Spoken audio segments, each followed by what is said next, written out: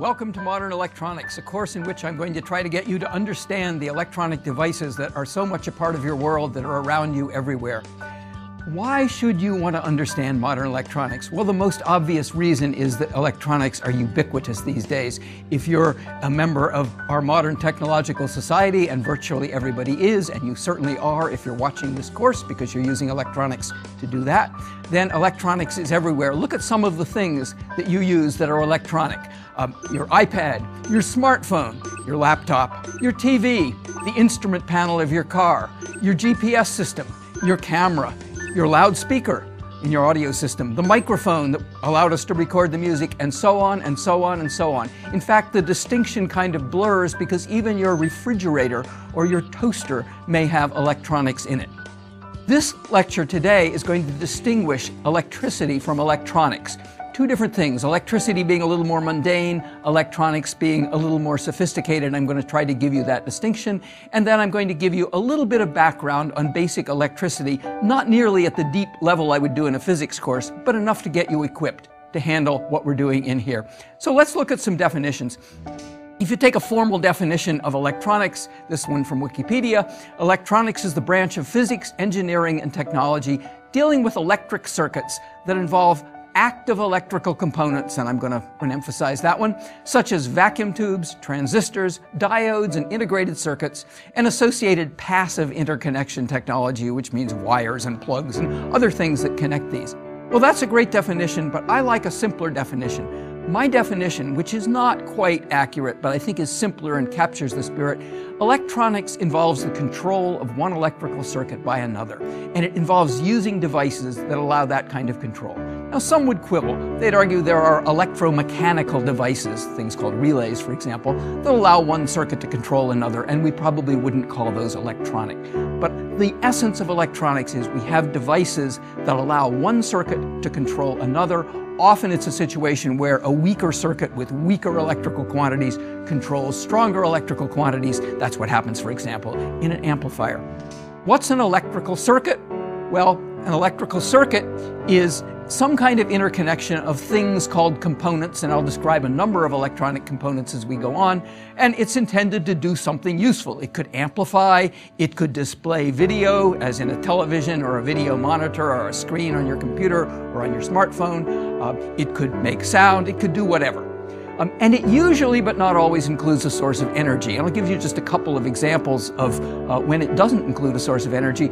I drove down to the teaching company studio, the Great Courses studio, yesterday with a carload of electronic equipment, and I went zipping through a number of toll booths, and I did so thanks to my Easy Pass, which is basically an RFID device in which the source of energy came from outside. It was beamed at me by the toll booth, energized my circuit sent a signal back to it. So the circuit does not have to include a source of energy, but usually it does. So our definition of electronics is basically looking at how one device or one circuit controls another circuit, and we're going to look at the devices that do that. And I'd like to begin by giving you a simple history of electronic devices. This is about modern electronics, and if you look at the set behind me, you see many eras of electronic devices, from fairly old to fairly modern. And I want to distinguish what's different about modern electronics, and surprisingly, to me at least, this always surprises me, there's less of a distinction than you might think. I've been teaching electronics for 30 years,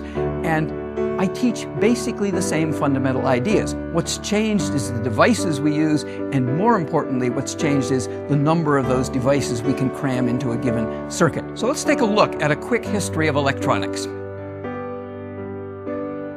So I want to begin by talking about the devices that use one circuit to control another, because they've undergone a remarkable evolution since the early years of the 20th century, and yet their function is still the same. So let me begin. Some of you old-timers may remember vacuum tubes. Vacuum tubes were evacuated glass tubes containing metal electrodes, and electrons flowed in the empty space between these electrodes. The tubes were designed in different ways for different functions, but the basic function was there was an electrode in there. It was called the grid, and by applying different electrical signals to that grid, you could control the amount of current, the amount of electric current, which I'll introduce soon, that flowed through the vacuum tube. And this vacuum tube is probably from about the 1920s. It's a big clunky thing. They're obviously very fragile with that glass envelope. They consume a lot of power because they have a hot filament, like a light bulb filament, that has to be heated and glow to give off electrons. But there they are, and that's what we had for most of the 20th century. Vacuum tubes got smaller as the 20th century evolved. There's one from probably the 1940s or 1950s.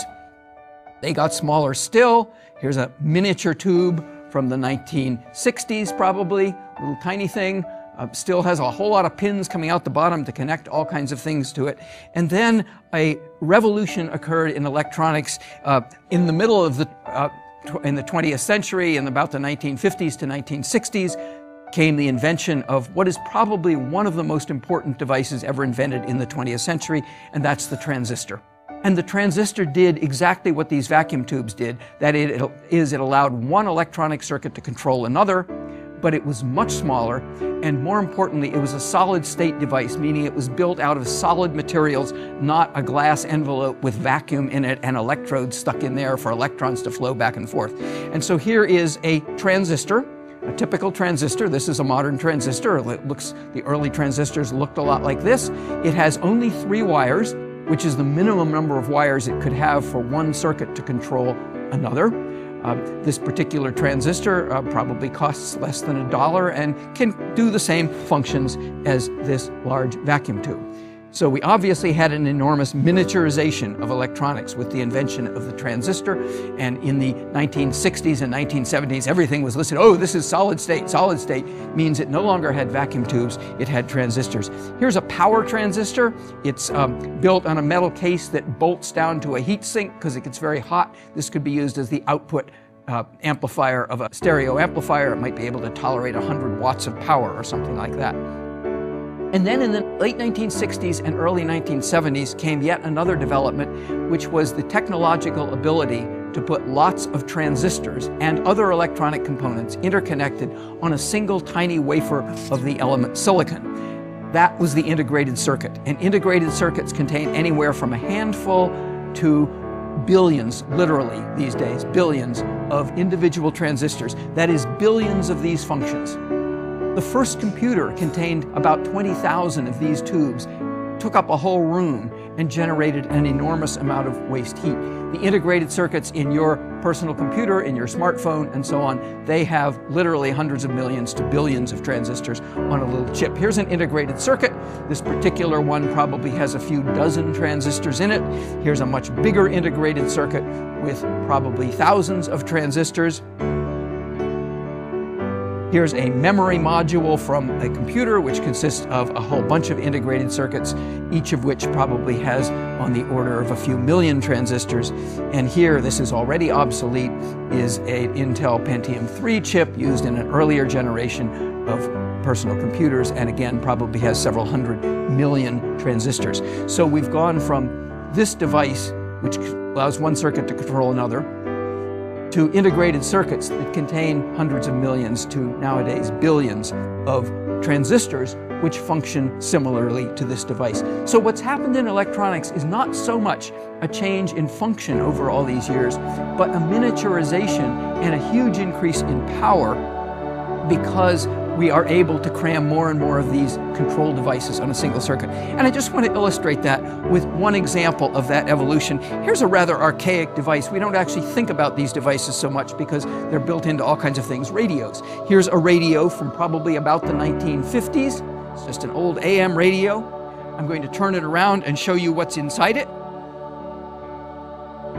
And inside it, you can see several tubes in their glass envelopes. There's a special tube that's got metal around it to shield it from electronic noise, but that is the insides of that radio. And the company that manufactured this radio would boast about how many tubes there were in the radio. Next to the radio, the tube radio from perhaps the 1950s, is a transistor radio, an early transistor radio circa about 1970. It's obviously a lot smaller. It can be powered easily by batteries or by being plugged into the wall. More on that in future lectures. And if I turn it around, you can see it's crammed with components, a whole lot of different components that we'll learn about, but in there are 9 transistors. And the company that built this radio boasts about this radio has 9 transistors, carrying on the tradition of how many tubes did it have. Well, my next radio I can't even take apart. If I did, you wouldn't see much in it, but a lot of black rectangles that are the integrated circuits that make it up, many of which are so complex they perform almost all the functions of a radio in one chip. So there it is, and it probably has in it, I'm guessing, I don't know what the circuits are in it, but I'm guessing probably thousands to millions of transistors, even in something like that, probably more like thousands in that on its integrated circuits. So there's the evolution of the radio: tubes, individual discrete transistors, and finally integrated circuits. Now, what's powered this revolution in electronics? Again, a revolution in the power of the electronic devices and the number of components we can cram into them, but not a revolution in the basic functions of these devices. So part of what's powered it is an idea that was promulgated by Gordon Moore, who was a co-founder of the Intel company that we all know about that makes the processor chips in our personal computers. And in 1965, he made a prediction. He said, as we learn to make integrated circuits more and more compact, the number of transistors on a single chip, that is a single piece of silicon that makes up one of these complete integrated circuits, would double every 18 months. And he was off by a little bit. Actually, the number of transistors has been doubling about every 2 years. And the graph here shows you that extrapolation up to where it's actual data up until 2015, and then it's an extrapolation beyond that to where we're headed. So we now have, in today's integrated circuits, today's computer chips and so on, we have literally billions of transistors, and that number is doubling every couple of years. That's the reason almost any electronic device you buy is obsolete almost as soon as you buy it, and you envy the people who have the newer one just 6 months later. So that's Moore's law, and Moore's law seems to be holding and will probably continue to hold for probably at least another 10 years, and then some fundamental limitations imposed by quantum mechanics may come in and make us have to rethink how we make very small miniature devices. Okay, so that's a quick history of electronics. Let me say a little bit now about this course, and then I'll move on and give you a little bit of a background on electricity. First of all, I'm not going into depth here in detailed physics. I'm not going to explain much of the physics of how these devices work. So you can see other great courses for that, including ones that I've done. I'm giving you instead a kind of intuitive feel for electronic devices. I'd like you to be able to build basic, simple circuits. More on that in Lecture 3, how you'll build them. You will not come out of this course an electrical engineer, but you will have a sense of how the devices you use work. And let me also say a little bit about myself as your teacher here. I've been teaching electronics, as I mentioned, for about 30 years. I teach a course called Electronics for Scientists at Middlebury College, and it's not just for physics majors, it's for pre-meds, chemists, others who are going to use electronic instrumentation in their careers. We've had a course called Electronics for the Intimidated, for the non-scientist. And although I'm a theoretical astrophysicist by research, I actually love electronics. I've been an electronics hobbyist since I was 12 years old, and I was actually hired at Middlebury College because somebody left in the middle of the year who was teaching their electronics course, and I was hired. So that's how I got my job, by being an electronics hobbyist, actually. So let's talk a little bit about the basic things we need to know about electricity to understand electronics. So there is a fundamental property of matter called electric charge. And it comes in 2 kinds, called positive and negative. They don't mean the presence and absence of something, they're just names that Ben Franklin gave them. We know that like charges repel each other, so the diagram shows 2 positive charges repelling each other and 2 negative charges repelling each other, and that opposites attract, so we see also a negative charge and a positive charge attracting each other. And the protons that are in the atomic nuclei are our main carriers of positive charge, although there's something called holes in semiconductors that we'll see a little bit later that are really important in the way transistors and other semiconductor devices work. And then the electrons carry negative charge, and there are vast numbers of electrons, free electrons, in metals. So we can talk about free electrons as a way of distinguishing 2 kinds of materials. An electrical conductor is a material containing free electrons.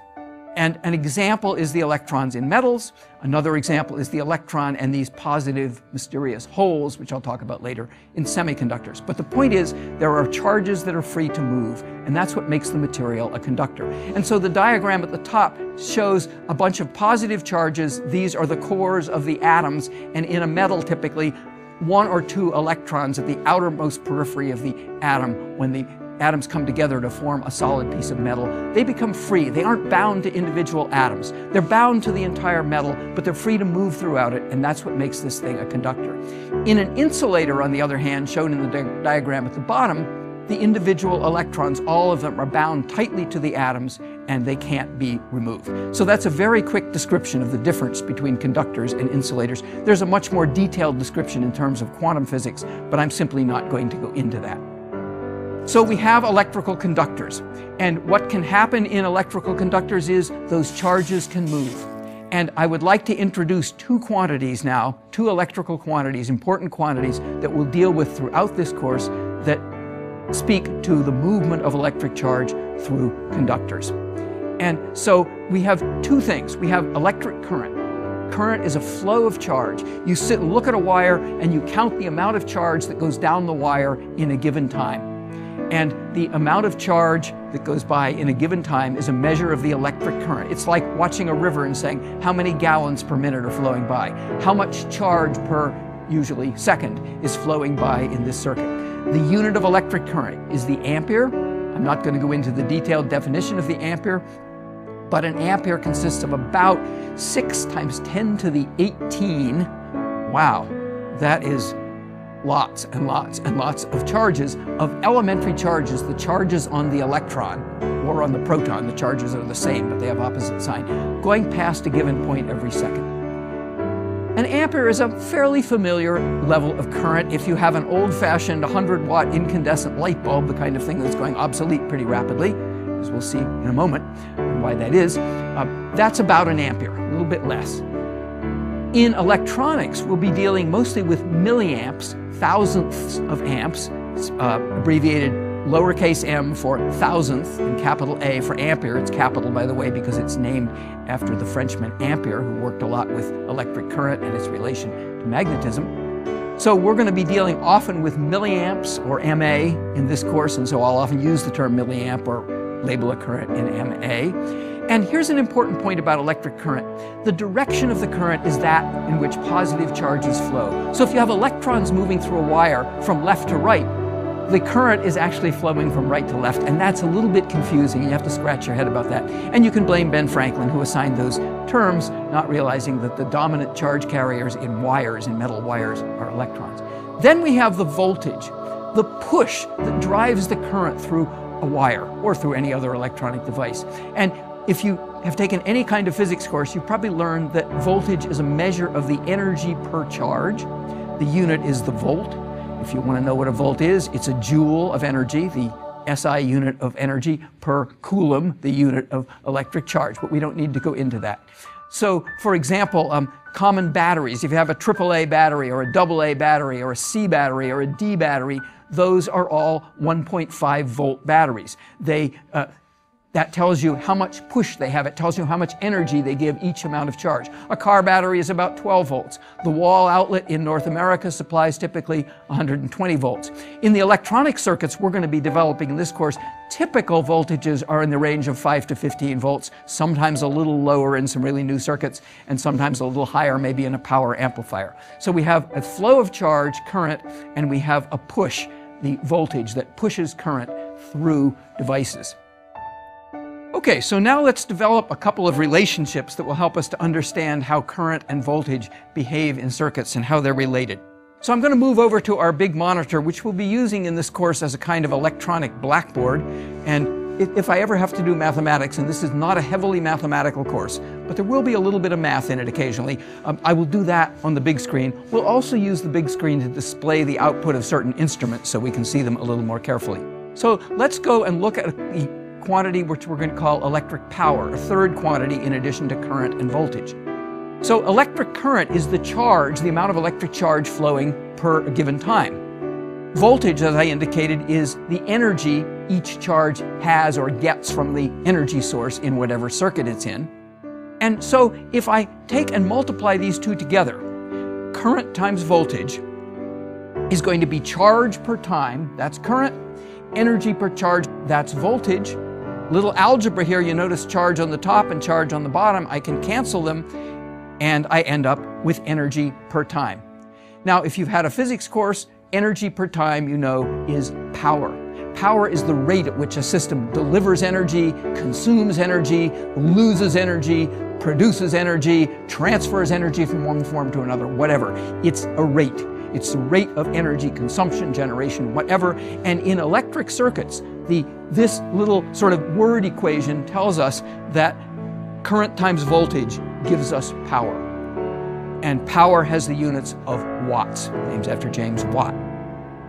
You may think of watts and kilowatt hours and things like that as uniquely electrical. They aren't. Watts measures energy rates in any kind of system, but in electricity, watts are particularly convenient because multiplying the current in amperes times the voltage in volts gives you the power in watts. Okay, let's do just a quick example where we worry about electric power. Power being watts, amps, times volts. So we'll do some power examples, and we'll remember that power in watts is simply current times voltage. Later we use symbols for these, but right now I'm just going to call it amps times volts. So here's a question. Your car's 12-volt battery delivers 125 amps while it's cranking the starter motor, trying to get the car started. What's the power it supplies? Well, power is amps times volts. And here we have 125 amps times 12 volts. That's going to be a little bit more than 10 times 125. It's going to be somewhat over 1,000. Comes out 1,500 watts, or 1.5 kilowatts, where K means 1,000. That's, by the way, roughly the same power that a stove burner consumes. So if you have a hot stove burner on high, it's consuming power at the rate of about 1,500 watts. And that's the rate at which your car's starter motor is extracting energy from your car's battery when it's cranking, when you're just running the headlights or running the GPS or running the instrument panel or the ignition system, it's less. But while you're starting, the battery's got to be able to supply a lot of power, over a kilowatt. Here's another example, perhaps one you worry about more in these days. Your cell phone has typically a 3.7 volt battery. It consumes about half a watt while you're talking. Significant for that tiny little device. And about 25 milliwatts, thousandths of a watt, when it's on standby. What's the current delivered by the battery in each case? Well, we can handle that one with some algebra. We can rearrange that equation, dividing both sides by volts, and we have amps is power divided by volts. So when we're talking, we've got half a watt, 0.5 watts, divided by 3.7 volts, and that comes out 0.135 amps, or 135 milliamps. Again, that's a significant amount of current for a relatively small battery to deliver.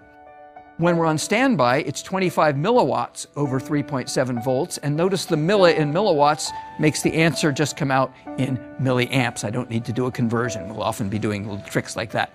So in standby mode, you only consume current, charge flowing out of the battery, at a much lower rate, and we could calculate by multiplying these currents by the voltage what the actual power is in that case. So there are a couple of examples of power as volts times amps. Okay, let's now look at one other relationship between current and voltage. And it has to do with this pushing by voltage of current through a conductor. And conductors, typically, with the exception of things called superconductors, which we won't go into in this course, have resistance. They don't let current flow easily. And the resistance of a particular component is a function of both the material it's made of and its geometrical size and shape. And there is a simple relationship between current and voltage when we know the resistance of a material, and it's called Ohm's law, and it says current is voltage divided by resistance. I is going to be our symbol for current, V for voltage, R for resistance, so we can write it I equals V over R, or we can manipulate it algebraically to write V equals IR, or R equals V over I. Those aren't different laws, they're just different ways of writing the same thing. The unit of resistance is called the ohm, and if you have 1 volt and it pushes 1 amp through a material, a conductor, then that conductor has a resistance of 1 ohm. By the way, Ohm's law is not a deep fundamental law like the laws of electromagnetism, Gauss's law and Faraday's law, Maxwell's equations, and so on. It's not like the second law of thermodynamics. It's not something fundamental. It's something that happens to be true, at least approximately, for a number of materials. So resistance measures the resistance to the flow of electric current, and it's measured in ohms. And we're going to just use Ohm's law to do some examples, but before that, let me just show you some resistors. So I have over here some devices that are made to have electrical resistance. They typically look like a little tiny cylinder with some stripes on them. They are designed to have particular resistances. They're typically made of carbon that's been compressed. Here's a slightly bigger one. Here is a variable resistor that might be a volume control in an old radio like this one. Here's a big, heavy resistor that can dissipate a lot of power. And here's an enormous variable resistor that I'll use later in the course. And here is a big resistor. The hot plate burner is simply a material that's got a lot of resistance, or not a lot, but enough resistance that current flows and heats this device up. So those are resistors. Over here I have an ohm meter, which I'm going to use to measure resistance. In subsequent lecture, we'll come to understand how this device works. I'm going to grab this resistor, which happens to be a slightly bigger one than the little one I showed you, but that's because it can dissipate more power. I can read the color code off it. I'm not going to teach you about that, but that says this is a 2700 ohm resistor, and it says 2.64 kiloohms. There's a little gold band at the end of this resistor that says it's good to within 5%, and that is within 5% of 2.7 kiloohms, or 2700 ohms. So there is a resistor, and I've just measured its resistance. So many kinds of resistors. Well, let's take a look briefly at how we might use Ohm's law to do some experiments here. So let's talk about using Ohm's law just briefly. Again, Ohm's law written in 3 different forms, but they're all equivalent. And so here's the question. A typical 120 volt household outlet can supply up to 20 amps. After that, the circuit breaker goes to keep so much current from flowing that wires would heat up and maybe risk a fire. What's the minimum resistance you can connect across it? And what's the maximum power? Well, let's use the form resistance equals volts over amps. 120 volts over 20 amps, 6 ohms. You can connect 6 ohms, 7 ohms, 8 ohms, 100 ohms, a million ohms, no problem. You connect 5 ohms, you're going to blow the circuit breaker. Power is I times V. That's 20 amps times 120 volts. That's 2400 watts, or 2.4 kilowatts. More than that car starter, but not much more. More than that electric stove burner, but not much more. An electric stove burner would typically be operated off a bigger circuit. And here's another one. What's the voltage across a 1.8 kilo ohm resistor when it carries a current of 5 milliamps? Well, voltage. So I'm going to use the form V equals IR. V equals IR, 5 milliamps times 1.8 kilo ohms is 9 volts. Little 9-volt battery, the kind with the little snaps at the top. You put a 1.8 thousand ohm, 1.8 kilo ohm resistor across it, 1800 ohms, and you'd get 5 milliamps flowing. So there's how we use Ohm's law. And notice something, when we have M in milliamps, which we're going to use a lot in electronics, and we have K in kilo ohms, which we're also going to use a lot, those two cancel. The thousandths and the thousand cancel, and we get the voltage right out in volts. Okay, well, let me wrap up by just showing you a few interestingly special resistors. Inside your computer's hard drive, if you still have a computer with an old-fashioned mechanical hard drive, is a resistance that depends on how much magnetic field it's exposed to, and as the hard disk spins and the magnetized information goes by that, its resistance changes, and that's how you read the information. Here's another interesting resistor. This is a photoresistor. Its resistance changes with light, and we're going to use photoresistors and related devices in several circuits we'll be building later. So I'm connecting the photoresistor up, and you'll notice it has 0.123 kilo ohms, 123 ohms. And now I simply cover it up with my hand so it can't see the light, and that number goes up. It's already up to about 50-something thousand ohms. So this is a light-sensitive resistor, a photoresistor, and again, we'll use that in a lot of useful applications. I imagine you can even think of some right now that you might want to use. Okay, so let's wrap this lecture up. First of all, we've seen the essence of electronics. It's about one circuit controlling another.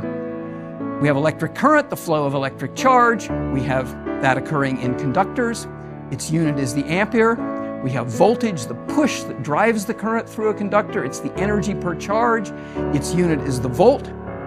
We have resistance. Resistance R resists the flow of current, and the unit is the ohm, and electric power is power times, its power is voltage times current. And finally, we've worked with Ohm's law and understood how voltage and current are related and related to resistance. Well, that's all I have to say now, except I want to remind you that each lecture in this course has with it a project, which you are welcome to do. It's separate, but you can do the project, and the project is sometimes a simple calculation, but more frequently it's going to be you're designing or working with a circuit. So here's the project. If you'd like to go on and do the project part of this lecture, you're welcome to, but you certainly don't have to. The first is about a real situation in which your car battery gets corroded, there's a little too much resistance, and you can't start your car. And the second one is about an LED lamp, and that will show you why an LED lamp is so much more energy efficient than that old-fashioned 100-watt incandescent lamp.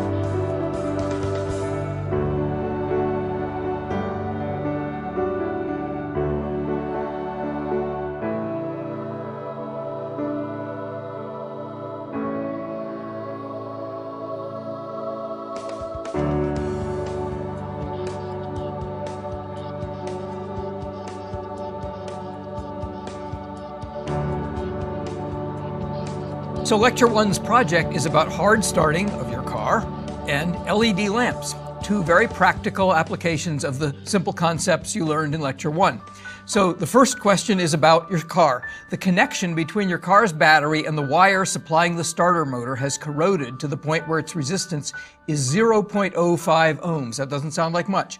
If you've ever looked under the hood of your car, you've seen a big hefty wire that's clamped around the lead terminal of your battery, and it's a common problem for that to corrode and its resistance to increase. So here we've got one where the resistance has increased to 0.05 ohms.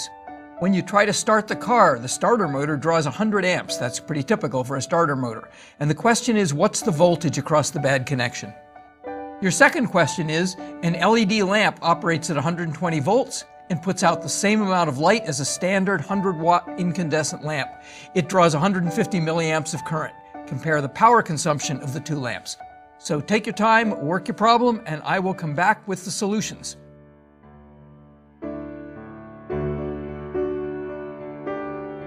So here are the solutions. Here we have the car to begin with. Well, this is a straightforward application of Ohm's law.